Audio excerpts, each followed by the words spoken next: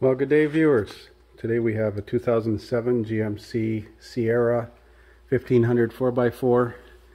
It's the 2008 body style, and it's here because randomly the ABS light comes on.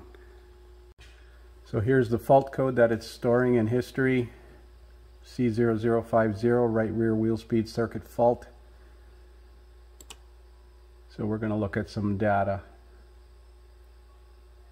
So with the truck running on the hoist, I applied heat with a heat gun to the right rear speed sensor and it drops out.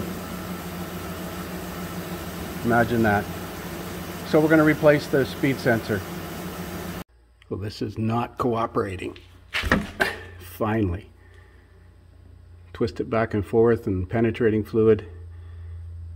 That surface area between the seal, the O-ring seal, and it rusts in the housing. So we'll clean up that bore now, being careful not to damage the reluctor in there. So there's the new speed sensor part number. That's a standard part. I know a lot of you are going to chastise me for not using OEM, but this should be fine.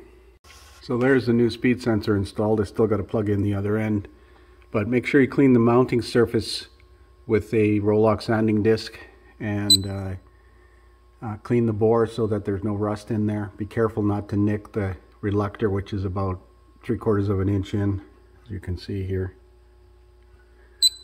And we're going to plug it in, put some dielectric grease on the connector and plug it in and make sure it works.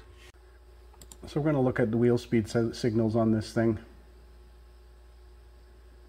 Left rear, left front, right rear, right front. So they are in order as they would be, with this being the top of the page being the front of the vehicle. So I'm going to spin the front left.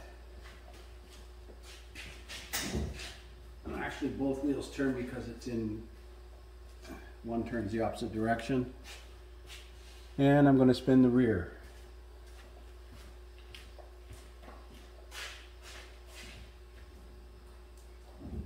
I'm spinning both rear wheels. And there's no speed signals from either side. And this threw me off. Now obviously because it's in park, one wheel is turning forward, the other one is turning reverse.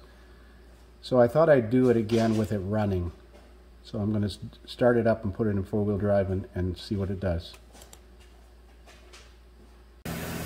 So I've got the vehicle running in park, and I'm going to spin both rear wheels. One will turn forward, the other one will turn reverse because the differential in the drive shaft is in park. And I notice there's no speed signal. Turning the rear wheel, and there's no speed signal. This thing will not register vehicle speed unless it's in drive or reverse running. I'm going to jump in the truck now and put it in drive.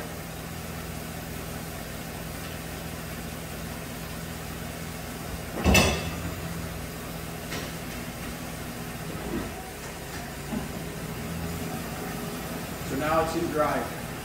Both rear wheel speed sensor signals are working just fine. I've never run across that before, but that certainly threw me off, wondering why I don't have any speed signals. Key on, engine off, no speed signals. Start it, put it in drive or reverse, I got a speed signal. Explain that one, GM. So let's see if that generated any codes for the missing front speed signals, because I had it in drive. Current codes? None. History codes? Okay, we'll clear that one out.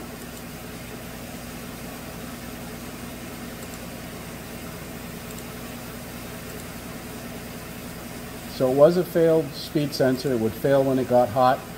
I simulated it by heating it with a heat gun while it was running, but I couldn't get a speed signal from out of both sides unless it was running in gear, reverse or drive.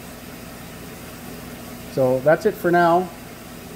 Hope this helps somebody else, because I've never run across that in all my career. But it kind of makes sense, and it's just programming, isn't it? Thanks for watching.